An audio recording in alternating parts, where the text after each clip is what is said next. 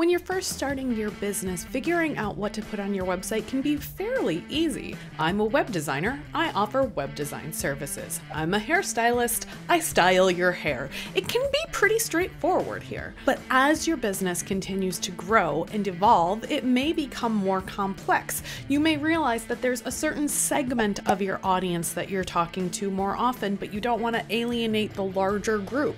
You may have a new course or a podcast that you're launching, and you want to figure out if there's a way that you can share that with people in a way that won't confuse new people to your site. Depending on how your business is evolving, you may wonder, do I need to create another website for my course or my podcast or a new service that I'm offering? And the answer, as usual, is it depends. Honestly, I'm a little surprised that my team hasn't made a GIF of me saying it depends and just send it out in every email where people ask me questions. I'm sure they will now. So in this video, I will share with you some things to consider if you are launching an offshoot of your services, launching a new podcast, creating a course, to figure out whether you need to create a new website or if there's a way that you can integrate it into what you've already got, and what the pros and cons are of both of those options. Stick with me and I'll be right back.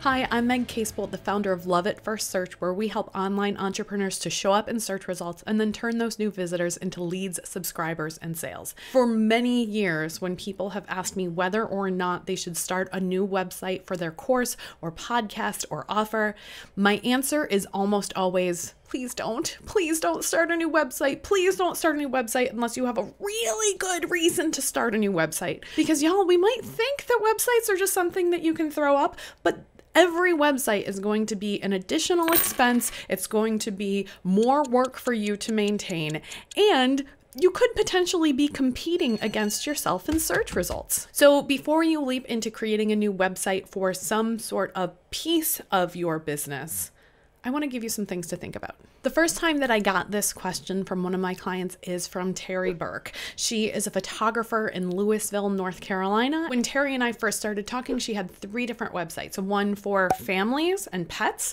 another for small businesses, and another to teach people how to do photography. Obviously, each of these audience had slightly different needs. Families wanted photos for the wall or to send out their holiday cards. Small businesses wanted those digital images to be able to use them on websites or in their social media.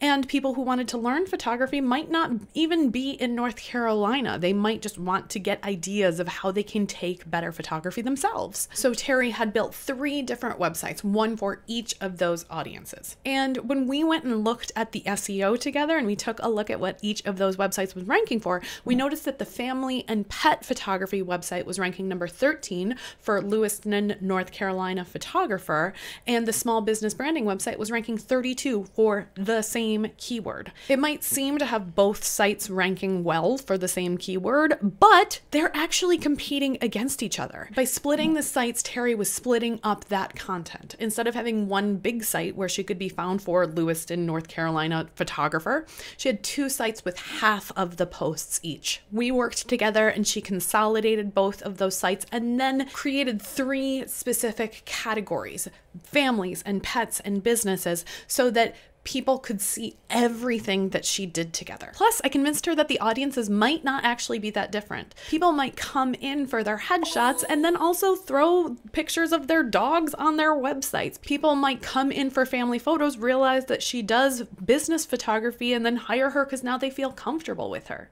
Even though people have different needs in the moment that they're searching for things, down the road, they may become clients across multiple offers that she has. Now, I also told her that she may as well roll the photography classes piece into that page, because people who are looking to learn photography may want to look at the website of the photographer that they're learning from and make sure that the style is the same. Have some credibility behind it to say, oh yeah, Terry actually does know what she's doing behind the lens. If she were teaching accounting on the side, I'd say, no, let's split that out of the photography, because those are 2 completely different skills and people don't necessarily need to see your photography to know that you're a good accountant, right?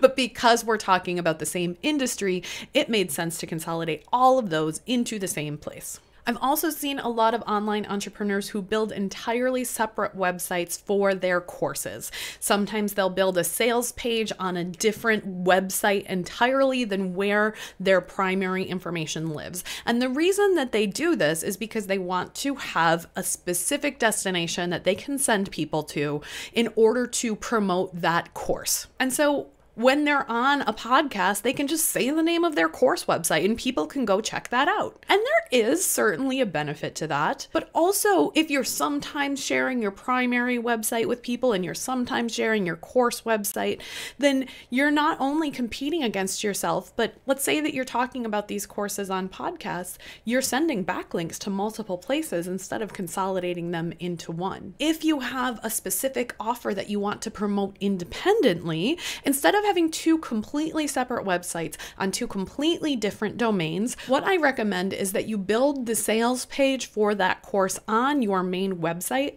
and then you just purchase the domain that you want to be able to share with people and you redirect it to that page. I do this all the time on my website. So if I'm talking about my Attract and Activate program, the actual location of that sales page is loveitfirstsearch.com/attract-activate. I can't even say it. It's such a mouthful, but I have bought the domain attractandactivate.com. And when I bought that domain, I set it up that when people visit there, it just automatically redirects to where that page lives on loveitfirstsearch.com/attract-activate. I don't have to build an entirely different site. Everyone who goes and finds that sales page is still going to my main website. I still have that traffic counting. And if I'm getting that from search, then I'm also getting those keywords to my main page. It works out really well to just have what's called a vanity domain, and it redirects and nothing actually lives there. It just points to where people want to go. I do the same thing with SEO October. I did the same thing with Generous SEO.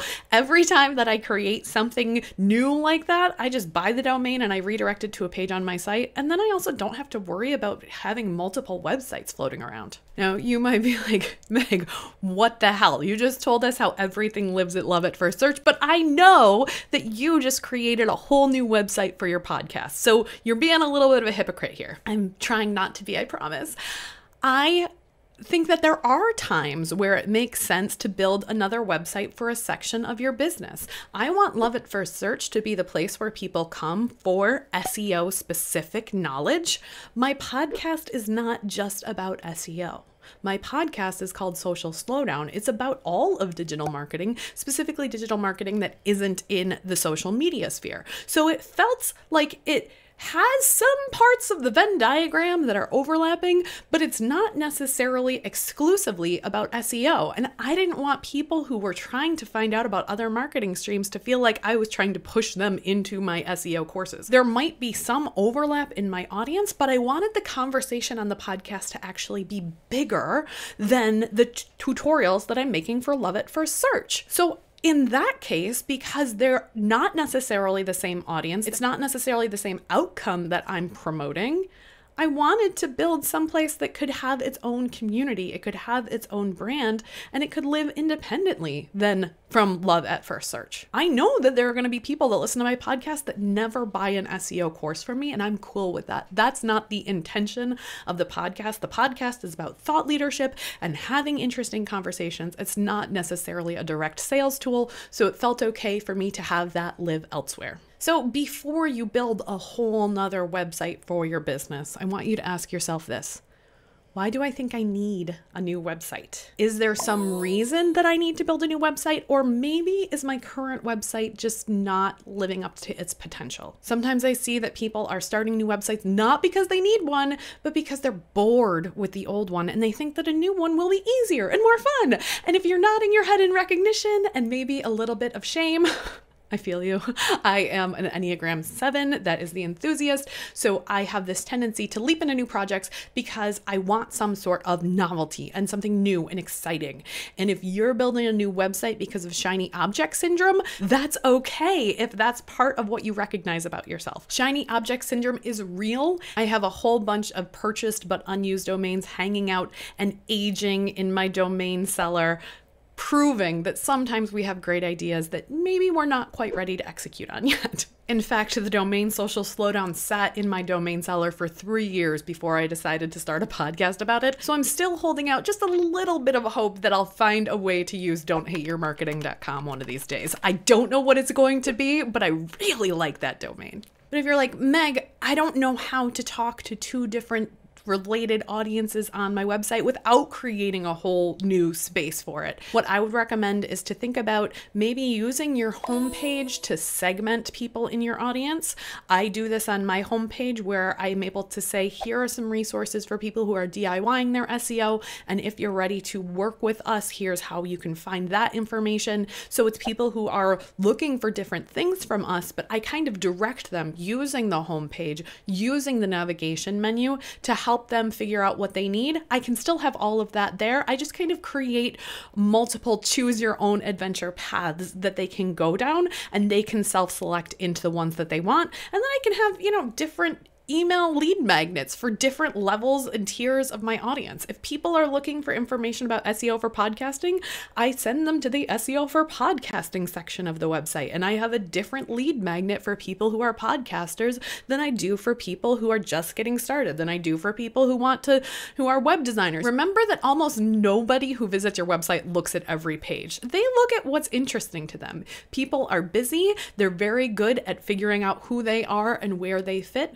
So just give them the tools to walk down the path that makes sense for them. You don't have to worry about them looking at things on their site that aren't relevant to them. They'll figure that out. This is a good reminder too, that every post you publish on your website has the potential to increase the search reach of everything else. It's kind of like a rising tide that lifts all boats. So the more high quality content you create on a certain domain, the easier it is for everything on that domain to be found. If you're feeling like you're getting burnt out on your current marketing plan, then take a break, but don't burn it all down just because you're bored. And if your new plan of what you want to create is related to what you already sell and it's going to the same people you already serve, think about building that into your existing website, tweaking your sitemap, or sending a custom domain to a specific page instead of building out a whole new entity within your business. And if you've got an unrelated opportunity on your mind, that's okay. Not everything has to fit under your business umbrella. Not everything needs to be monetized right away. Sometimes you need to be creative and let things live outside of your business, and that's a good thing too. But that's a video for a whole nother day. If you're struggling with whether or not to start a whole new website for your business, post in the comments below and we can help make sense of what's working in your situation. If you thought this video was helpful, make sure to like and subscribe to the channel to get more tips about how to maximize your SEO and minimize the time you're spending on your marketing.